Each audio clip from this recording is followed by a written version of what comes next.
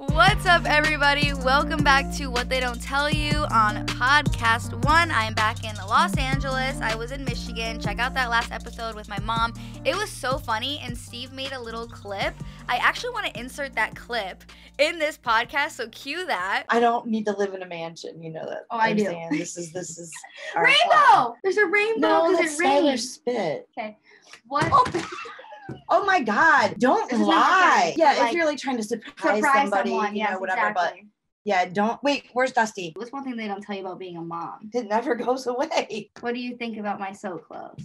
If you got it, flaunt it, but be classy about it. I want to talk about to you when you think you're going to take a tolerance break. What the frick? There's something big in here. You're cool, but the money caught my eye too. Because there's a big difference between you and my side, dude. He be all up in between them thighs. You get my in your face, he's getting side boob. That was so funny. My mom and I were dying laughing when he sent that to us, but go watch that episode. Super fun.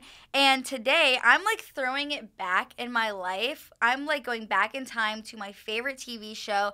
Probably one of my favorite guests I've had on this show. Welcome, Bradley Stephen Perry. Hi. Hey. Wait, so your mom was on the show? Yes, she's actually like a reoccurring favorite. That's fun. So you have a lot to live up to today. Yeah, I had to go after your mom. Yeah. Wow. So we have a lot to talk about. I mean, the first thing is obvious. You basically grew up on Disney Channel. What was that like? Oh, man. What was my life like? Yeah, what was your life like as growing up, working all day? Yeah, it was long? great. No, I had a great childhood, really. I got lucky. The show I started on, Good Luck Charlie, was really easygoing and great people, and we had fun, and it was a funny show, which makes things a lot easier. You love going to work every day. I mean, we did 100 episodes, so got to spend 100 weeks with those people. Yeah, it was fun. We did a movie too, so it was interesting working from like 10 to 18 every single day. And on the show, it was Good Luck Charlie for anyone that doesn't know. Basically, they do video diaries for Charlie. So I want the first vlog. You, right? Yeah. Literally, that's crazy. We'll get there. Oh my gosh. But I want you to give a little bit of dating advice to Charlie as if you were giving her some dating Good advice. Luck Charlie. Yep. Oh man. Oh, it's weird too though. You know what's so funny is I follow the girl who played Charlie on Instagram. She's 13 now. Yes. So she's probably coming Mia, into right? That. Yeah, Mia. Mia Tallarico. Shout out to you. Yeah. I've always loved her name. So that's it's an actor name for sure. Right? So yeah, you still follow her. That's so no, but cute. it's weird because like I'll see her photos and it's like that's like a full grown person.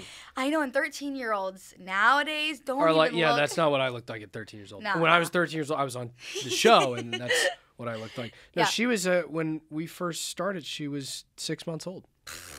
Now she's 13. That goes to show how old that show is. But wow. Dating advice? I don't know. I feel like I just started figuring it out.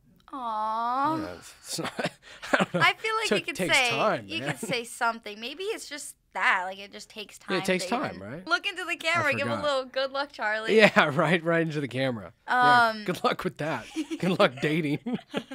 So taking your time, and you're in a relationship now, right? Oh yeah, I have a girlfriend. Yeah. So what have you learned in that relationship? I guess because I feel like when you're doing TV shows or filming, I feel like you low-key have to keep things low-key. Yeah. Or even private, or literally you can't even have a relationship. So now that you're like older or whatever, you're able to kind of have that. What's, I guess, different, and what have you learned from that? Well, you know, my girlfriend doesn't work in film. And so I think that helps. Yeah. I really didn't date many people who worked in film because there's something really nice about going home at the end of the day and not talking about the thing you do all day.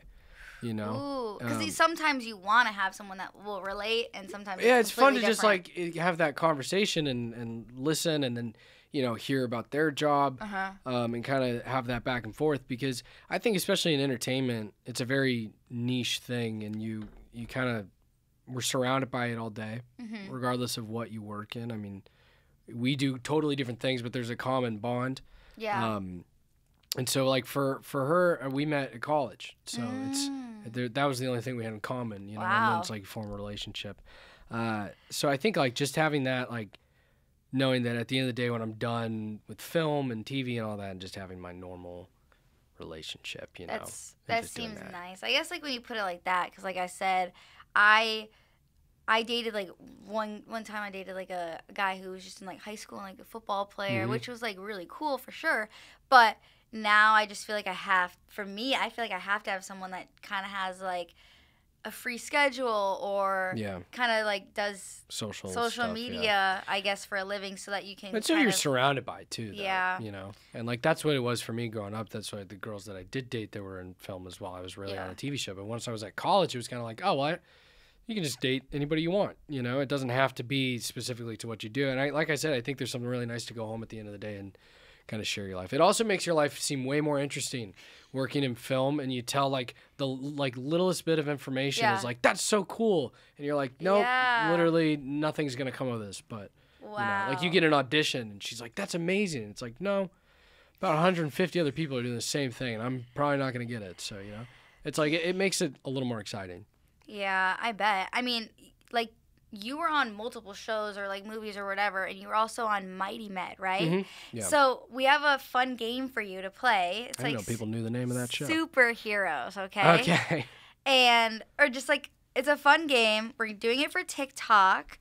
So I'm basically going to be doing trivia questions on how well you know superheroes. Jeez. And all of that. Okay. I was reading through these. I don't know anything. I've literally only seen Spider-Man and maybe Endgame. Like, I'm not, you know, Mighty Mirror. No, that's fine. I was a Good Luck Charlie girl. Hot girls watch Good Luck Charlie. I think that was like the majority of humans felt that way too. My mom is the biggest Lee Allen Baker fan, let me tell you. We were at Ronald McDonald, like, event 4 or 5 years ago, and my mom cried when she met Lee Allen Baker. And I think that they still, like, keep in contact, That's awesome. low-key. Like, it's so cute. Okay. What superhero is known as the Man of Steel? Oh, it's Superman. Okay. See, I just didn't even know that. What is Superman's weakness? Kryptonite. Yes. What color of kryptonite is not harmful to Superman? What color of green is, right? So, or is green not? Is green good? Green is, yes, green is. Green is kryptonite, Green right? is. Green's bad. So what's not harmful? Not harmful?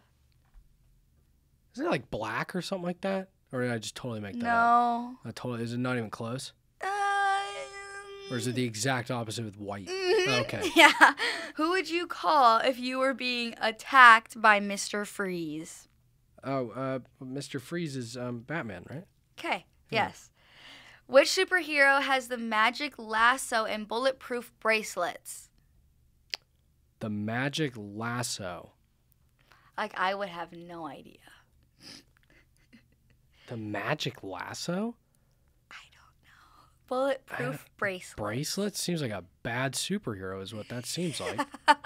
So you just don't shoot him in the wrist? Is that like you kill him if you don't shoot him in the wrist? Who aims for the wrist? Well, that's what I'm saying. It's like kind of like his Achilles heel, like just stab him in the heel, you know? But like. So you have no idea? No idea. Wonder Woman. Oh. Yeah. In X-Men, what superhero can manipulate and resist the weather? Oh, damn it. Can I get a hint? Do you have a hint? Sure. It actually is kind of in the question. There's a hint. With weather? Yeah. He's not the weatherman, is he? No. But it's what kind? Okay, there's a lot of different types of weather, and one of these types of weather is the name of the person. Rain Man. No, Storm. Storm. What supervillain is also Batman's love interest? You said villain? Poison Ivy, right? No, what supervillain is also Batman's love interest? Not Poison Ivy was a villain. Come on, you know this one. Not Catwoman. Yes. But Catwoman, they were signed. That's not to get so nerdy, but Talia al Ghul, right? That's Ra's al Ghul's daughter. I love Batman. That's my favorite movie. Oh. The Dark Knight's my favorite. I've never seen Batman. You've never seen The it. Dark Knight? No. That's like I've the literally greatest only movie seen ever. like Endgame. Oh, it's not. You can't even qualify. No, I Dark can't. Knight as like superhero. You know. Okay. It's like a good movie. You need to What watch that. What superhero gets their power from a ring? Oh, isn't it Green Lantern? Yes. Right. In X-Men, what does the Beast do besides fight bad guys? I have no idea. A medical doctor. Oh, right. Yeah. What actor was the first to play Harley Quinn? Was the first to play Harley Quinn. You got this. I Margot know Robbie, this. right? Yes. Yeah. What is Deadpool's real name? No, I have no idea. Oh, It's played know by this Ryan one. Reynolds, but yes. I don't know his... Wade Wilson. Wade Wilson, okay. Which island does Wonder Woman come from? No idea. I feel like I'm taking the SATs right now. It's the longest question I know. I've ever seen in my life. There's only a couple more. Okay. What superhero has the catchphrase, "It's clobbering time"? Hulk? Seems like something he would say. The Thing. Oh, The Thing. Let's do one more. Okay. Last question. Who was Aquaman's sidekick? I didn't even know people actually read that comic. Did anybody see the movie? Didn't that movie do terrible? It actually performed well at the box office. Did it really? Yeah, I think so. Shows I you mean, know about anything movies. Marvel does, right? It was this DC. Is Marvel. I knew right when I said it. I was like, Yeah, but you're not wrong. DC movies usually do bad. oh. Okay. Yeah, it's Marvel. But Marvel movies does generally good. does better. Yeah. Got it. I would have said like Mermaid Oh. Man and Barnacle Boy. Aqualad. Aqualad. That is so lazy. Like, that's unbelievable. That's the best they could come up with. Yeah. Awkward. Awkward. Well, that's all for the quiz. And before we get into fan questions and everything, we're gonna wrap this little podcast up for Tuesday. So stick around on Thursday just for the fan questions. And thank you, Bradley, for coming on to this episode. See you guys on Thursday with part 2 with Bradley.